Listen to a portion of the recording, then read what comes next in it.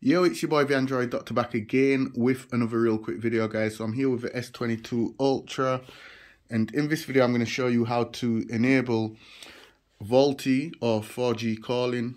Also, I'll show you how to disable it as well. So if you want it on, I'll show you how to turn it on. If you want it off, I'll show you how to turn it off. Alright, so it's real simple to do. Just pull down the notifications, go into the settings, and scroll down to where it says connections, select it, then choose mobile networks, and here you will see the options. So VoLTE calls SIM1, use LTE data networks for calls whenever possible. So just turn it on, and then up here at the top it should then appear.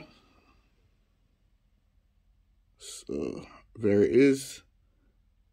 VoLTE 1. So that's how you turn it on, and if you want it off, just do the obvious, turn it off. So it's that simple, guys.